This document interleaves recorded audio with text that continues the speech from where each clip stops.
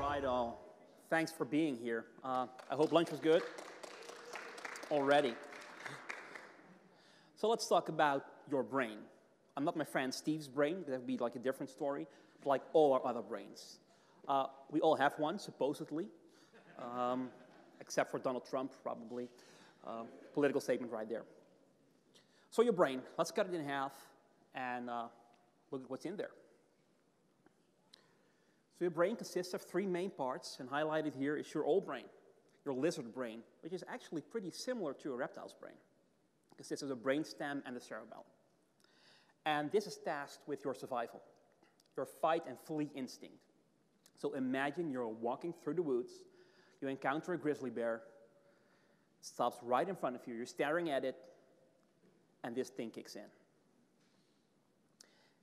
It gets your adrenaline going. It makes sure that your body starts making endorphins. It will raise your heart rate, your blood pressure. It tenses your muscles, gives you good goosebumps, dilates your pupils, and actually moves your ears upright like a dog. You're then ready to either fight or flee. This is your midbrain, or your limbic brain. And this is what gives you long-term memory, your visual memory, but also your emotional memory and your muscle memory. So if you're like a copy and paste ninja, that's because of this. Those shortcuts are stored in here. And this has a strong influence on our behavior. And in there is the amygdala. On each side, two almond-shaped cores that link sensory information to emotions. This gives danger and emotional value. So let's say you're facing this grizzly bear. You decide to fight it. You lose. Then that information is stored by the amygdala. So the next time you encounter a grizzly bear, this will just take over and immediately tell you, start running. So it's pretty useful. And this is your new brain, your neocortex with the prefrontal cortex. This is what we use to think with, to reason. And this has infinite learning abilities. And what has been learned cannot be unlearned. You can create stronger bonds to have one thing take precedence over the other. But you can't tell the brain what not to do. Like I can tell you, do not think of a pink elephant. I'm assuming you're all thinking of pink elephants now. And the interaction between the three parts of our brain is what makes us human. It's not the opposing thumbs. It's that how we unconsciously use all three parts of our brain for decision making. And we can use that to our advantage, to make them click. This is Usain Bolt from Jamaica, and he can run. He can run pretty fast. He runs a track distance of 200 meters with an average speed of 37.5 kilometers per hour. Yes, those are metric units. This is Daniel Komen. He runs a distance of 3 kilometers with an average speed of 24.5 kilometers per hour. That's pretty fast. This is a white rhino. It weighs close to 8,000 pounds. And if it were to chase Usain Bolt and Daniel Komen, they would both die. This animal runs 12% faster than Usain Bolt. If that surprises you, you're suffering from cognitive dissonance. It's the mental state where you feel discomfort when something happens that does not align with how you feel you should feel about what's happening or what you're hearing or deciding. And we have a motivational drive to reduce dissonance by altering conditions. So let me tell you a story. A few years ago, I wanted to buy a new iPad. Well, I don't stand in line for products much, but if I do, it's likely going to be to give more money to Apple. And I could choose from two variations, black and white. It's like the iPad mini, I guess. Could choose from black and white, so I was in line. It was a long line. Like in the end, it took me like 2.5 hours to buy the thing. I was standing there and chatting with the other people around me. And I wanted the black one, because obviously, who needs a white one? And I'd been queuing for 2 hours. And then the store manager came out and he told us all, you're in luck. We still have plenty of iPads, so you're all going to be taken care of. Win. But out of black ones, we have plenty of white ones. That sucked. But then I thought, and this took me like 2 minutes, well, everyone has a black one. I'll be unique if I have a white one. I'll be like the snowflake of iPad land.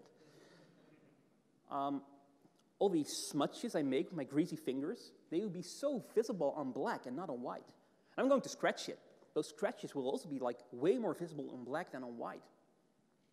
So it took me no more than 2 minutes to change my reasoning and rationalize why I actually wanted the white one. And I was so happy they were out of black ones, because that made me realize I was about to make a terrible, terrible decision. So I ended up buying the white one. If you hold Apple shares, you're very welcome. But we do this all the time. We change the rules to decrease the likelihood to second guess later. When we second guess later, after making a purchase, we suffer from post-purchase dissonance or buyer's remorse. And we want to prevent that. We want people to feel good about what they buy.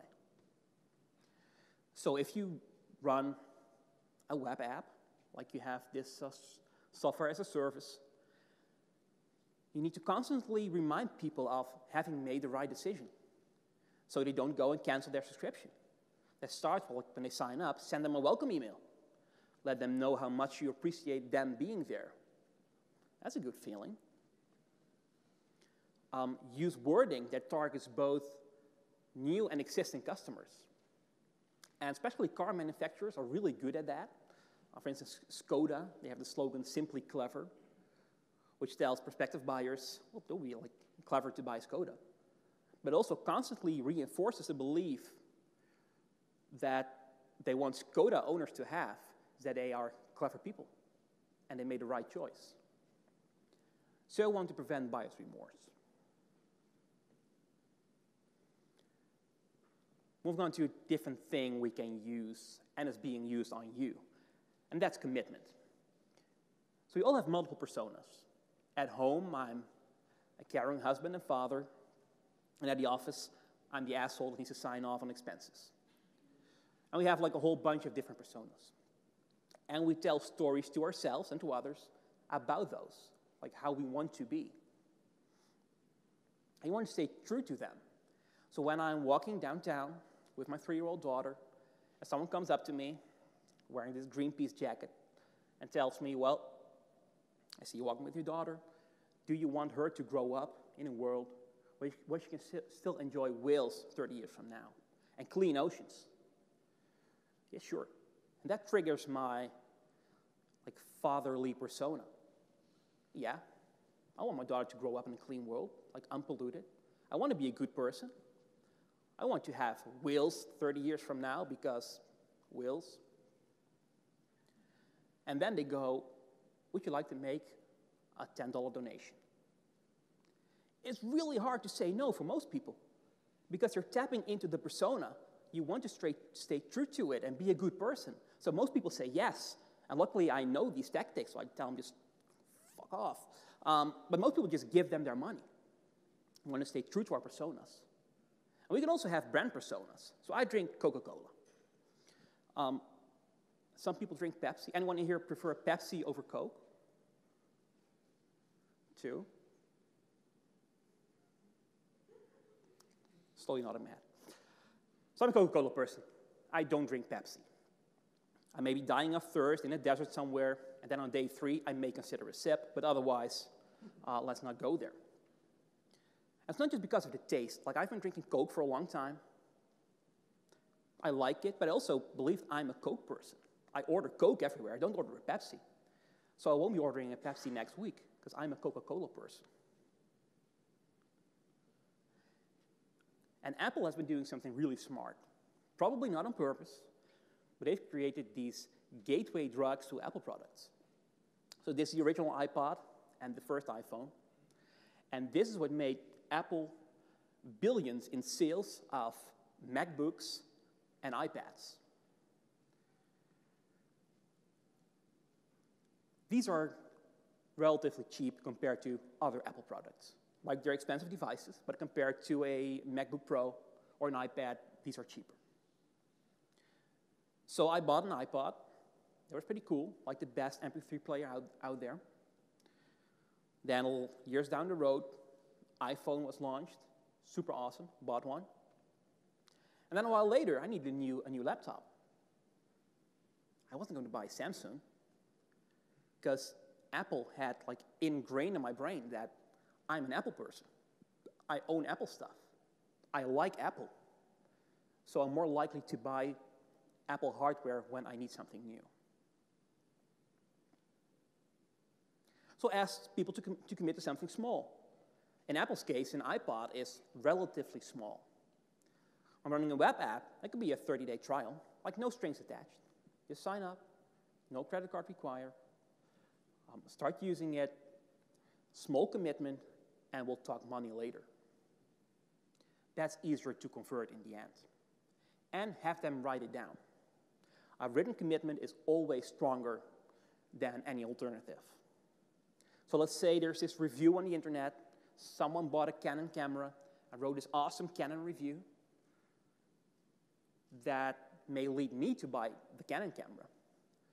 But more importantly, someone wrote down, I think Canon is awesome. So the next time they're in the market for buying a new camera, they are likely to buy Canon, because writing it down created this, or activated this Canon persona within them.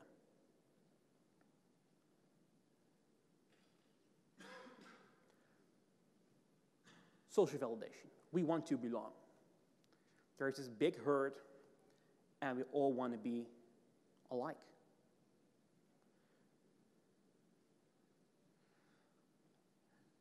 So let's take a look at a short candid camera segment from the 1960s, I believe. The gentleman in the elevator now is a candid star. These folks who are entering, the man with the white shirt, the lady with the trench coat, and subsequently one other member of our staff, will face the rear. And you'll see how this man in the trench coat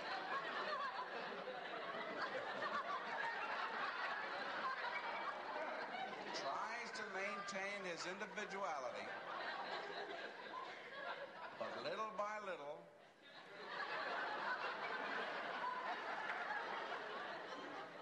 he looks at his watch, but he's really making an excuse for turning just a little bit more to the wall. Now we'll try it once again. Here's the candid subject. Here comes the candid camera staff, 3 of them at least. And this man has apparently been in groups before.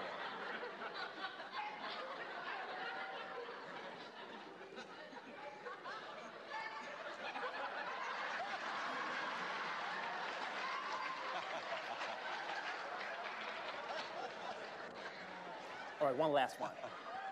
Here's a fella with his hat on in the elevator. First like he hell's makes a a second. full turn to the rear, and Charlie closes the door. A moment later, we'll 1, open the 2, door. 3. Everybody's changed positions.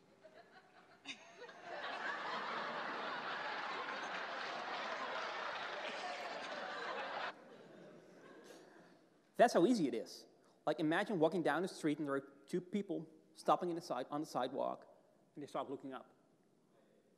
Everyone starts looking up, because there must be something going on there, and we don't want to be left out. We constantly need social validation, and that's what these rating stars are for on any website. They're first and foremost there to unconsciously activate your need for social validation. And when we see these, we know we can validate, so we want to. This is a great tool for us to rationalize the decisions we've made unconsciously. So this is Amazon.com. And we have this frequently bought together section. That's only there for social validation. Like, there's no special deal. If you add up the numbers, like take the pricing for those 3 individual items, add them up, that's going to be like the same price. There's not a discount here. It's just people like me who bought this one book also bought the other 2.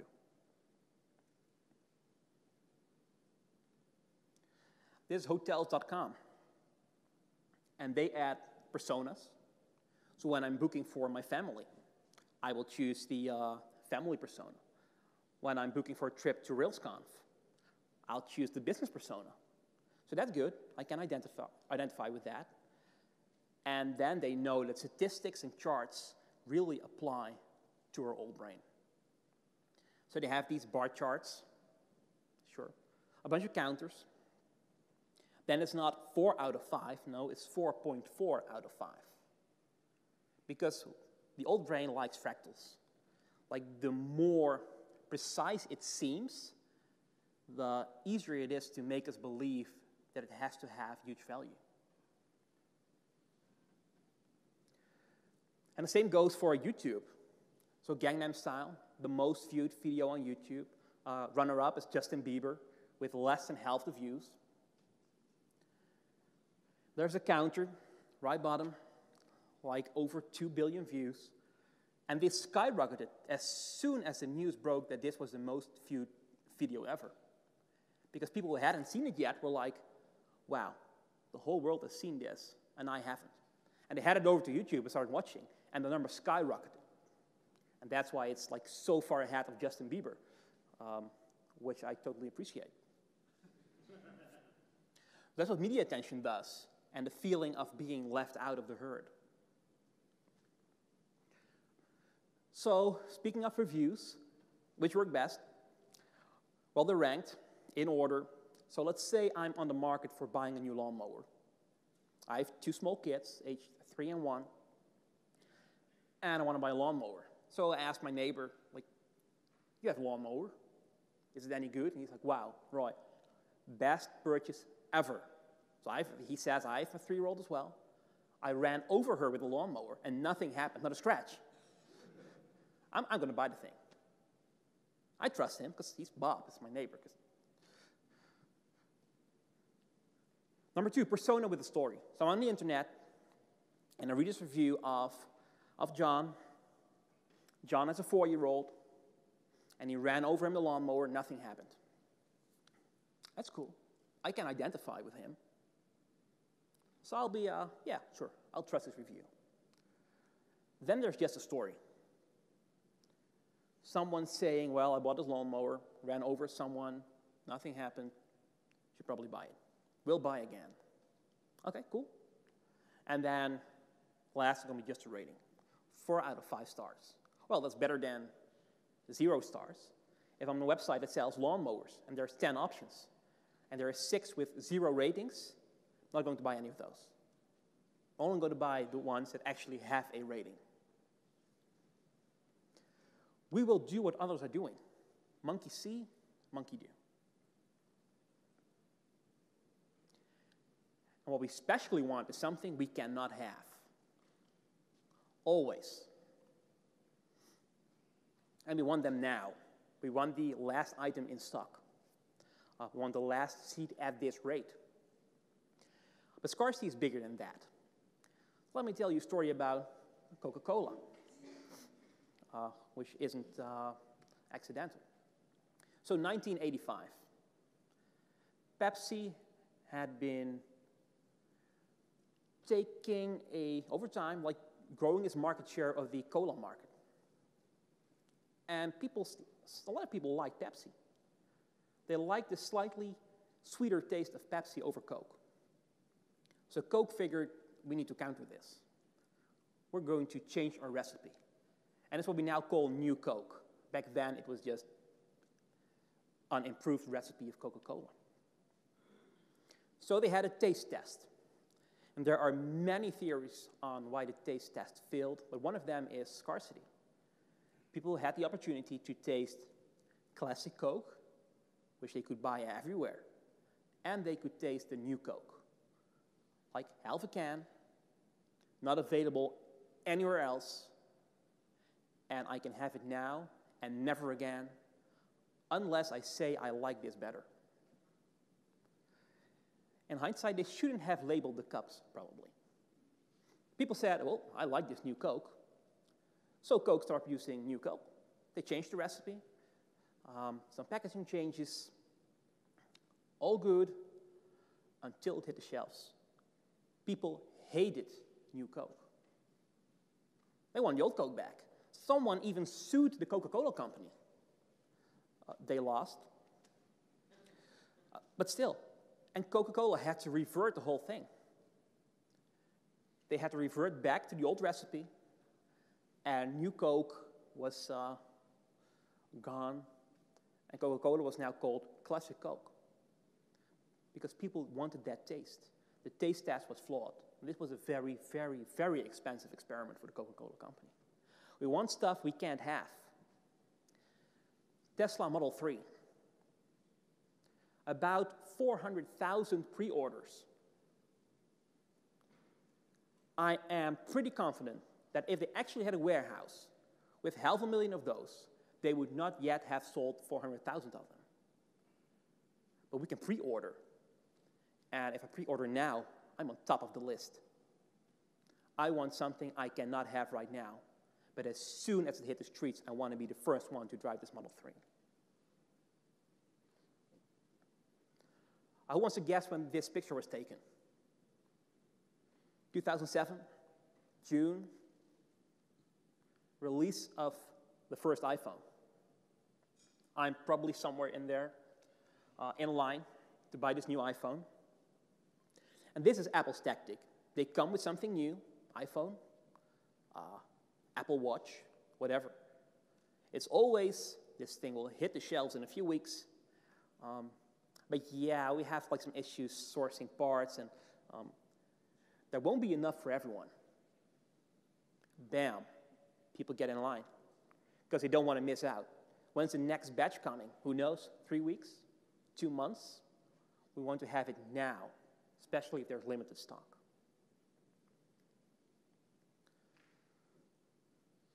There's also scarcity of pricing. You snooze, you lose. So on top, Amazon's deals of the day. If you don't buy today, there won't be the same deal tomorrow. The same goes with, I think it's Best Buy, the bottom right. The bottom left is a sneaky one. And you could maybe even argue it's a bit unethical. This is targeted towards young girls. So instead of scarcity of pricing, this simply says, it's the first day of school, cement your legacy of awesomeness. If you don't order this awesome outfit now, it won't be delivered to your home on time for the first day of school. And for the rest of your life, you will not be the cool kid. This could be like over that thin line of things you should or shouldn't do. But it's also creating scarcity. And information can be scarce too. So this is a mailing list. I see them pop up all the time. If you sign up for a mailing list today, you get this awesome information in your inbox for free. If you don't sign up today, but tomorrow, you'll be missing out on issue 1. And you can't Google this. This is like specially for you. This will only be delivered to your inbox. You can't find it anywhere else. So we're going to sign up for the mailing list. We can always unsubscribe later, right? But in the end, we'll just keep getting all the content. Some we'll like, some we won't. We just want to make sure that we don't miss out on receiving it. So we constantly limit supply and time box offers. We can do it for physical products, but also in your app. You could be invite only. Like when first one's in, you need a referral code to be able to invite your friends, like Google Wave, massive success. You could say, well, I'm only allowing 100 new accounts to be created this month. There's going to be a waiting list. People eat that shit. All right. And then they need to choose. and we like to believe that we choose consciously. But we don't really. We're offered many options we can decide. Like, I like going to restaurants with like 3 menu options. Because otherwise, I just can't choose. We will just choose, then we'll just choose unconsciously and come up with rationalization later. So this is the Starbucks menu. If you wouldn't have the sizes in there and would mix them up, and you've never been to Starbucks before, and they tell you we have venti, grande, and tall, it will be impossible for you to know which size is which. They deliberately don't use small, medium, and large because they want people who are unknown to the brand to pick the middle option.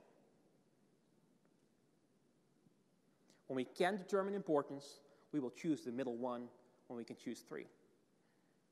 In fact, last year I was at a McDonald's where he had 2 sizes of drinks, small and medium.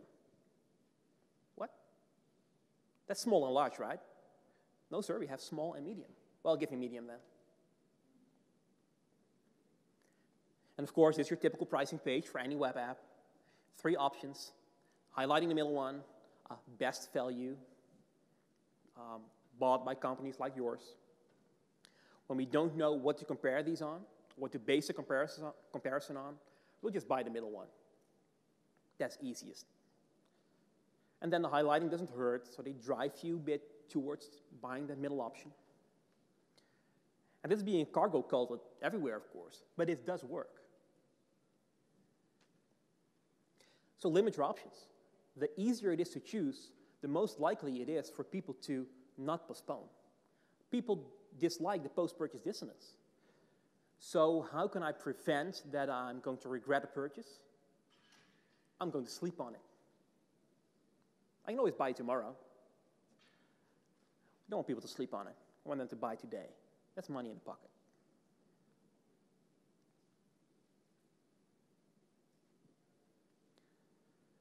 All right. Reciprocity.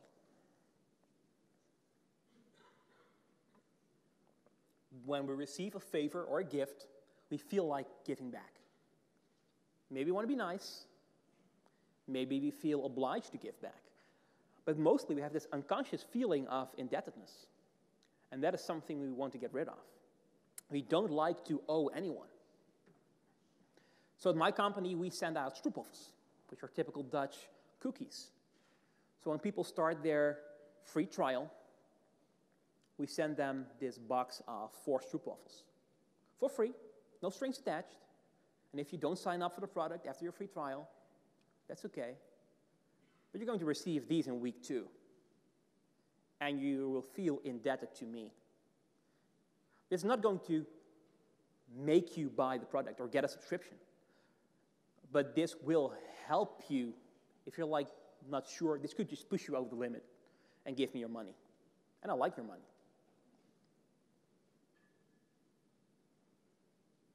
And of course, it also creates brand awareness and something to talk about and a hook for like a funny introduction and things like that. But it has to be no strings attached. If you expect something in return, that does not trigger reciprocity. This is all bullshit. This is all not free shipping. These are even exchanges. You will ship it for free if I spend over $50. That is not free. That has strings attached. That's an even transaction. This is free shipping. Whatever you buy, we're going to send it to you for free. That's cool. I dig that. I'm going to buy from you. Information can be given away for free as well. Surprise, from our blog. It's good for inbound traffic, of course. It ends up on Google. And this is a funny article, but we also have in-depth articles on MongoDB and all that. So you're having this itch. You have an issue. You don't know how to fix it. You Google it, and you find a solution on our blog, or your blog and your website, or your Stack Overflow answer. That will get you like more karma points. For us, it just means That's a cool company. They gave me information for free. Sure, that's not going to trigger any sales. But it does create like some indebtedness. In the back of your mind, when you read about my company again, you're like, those are cool guys. They have soup waffles and free information. It's the gift of saving time. You have an issue, I give you the solution, and it just saves you 2 hours of work. That's a gift. So the gift should have no strings. And gifts can come in many forms. And I'm sure you can find one that either fits you or your business. You could be selling software and have a gift. You could be selling consulting services. You could be selling yourself as, hey, I'm a nice person. A random act of kindness goes a long way.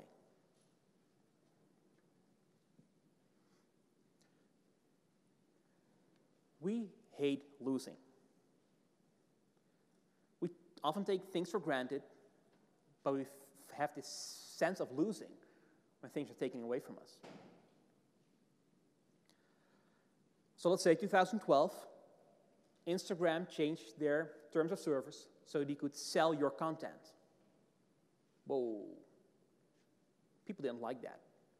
They were selling your privacy to the highest bidder. And when you take away something from someone, wording matters. There's been research in which patients having certain illness were told they could be treated. They could be operated on. And half of them, they told, well, if you take this treatment, you have a 90% chance of living. People were like, do it. The other half, they told, take this treatment. You have a 10% chance of dying. Way less people opted to get the operation. Because a 90% chance of living is way better, apparently, than a 10% chance of dying. So avoid those alarming words. And when you do tell something to someone, turn it into a story. We like stories. We love stories. Our brain does. Stories help us to break down something in chunks, visualize it, and then store it in our long-term memory. And pictures are stories too. Our old brain scans for pictures, not text. So let's say you get to see this presentation again 1 year from now. You will remember 10% of the words I've been speaking out today. But you'll remember 63% of the pictures in this presentation. So tell stories and use pictures. So let's take a look at how we can combine all the things. So this is a hotels.com search result. So I'm looking for a place to go, in this case, looking for a hotel in Western Virginia, and I get this search result. And it's full of everything we just discussed. There's a story there, which is a picture. There are ratings, and they went with both star ratings and 4.5 out of 5. There's statistics. 0.07 miles to the town center. Really? But my brain likes that. It likes the 0.07. It makes it so specific that it has to be good. There's targeting into your social validation. Someone else booked this 16 hours ago. There's reciprocity. You can cancel this for free, no strings attached. There's scarcity. There's only 4 rooms left. And then when I'm not sure what to decide, and I'm hanging around on this page for a little too long, this thing pops up just to remind me that someone else went with a different hotel, because maybe I don't quite like this one. So with that pop-up, they tried to have me go to a different search result for a different hotel and do the whole dance over again.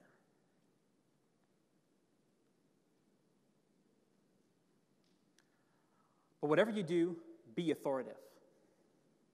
Establish authority, whether you're selling your product, your consultancy time, anything else. Make sure that people believe you. And I'm trying to establish authority right here. I'm on stage, you're not. That gives me a certain authority. Then in the beginning, I had these brain pictures. I mix in some medical terms. That must mean I know what I'm talking about, right? I activate your brain by telling stories. In fact, I started by saying, let me tell you a story, which puts your brain into receiving mode. But I'm not a psychologist. I just read a lot of books. You don't have to be a psychologist either. I'm just a business owner wanting to sell his product. I'm co-founder of AppSignal, the best Ruby on Rails error tracking and performance monitoring tool out there. And my name is Roy Tomeij. You should totally follow me on Twitter, because 3,000 people just like you can be wrong. Thank you very much.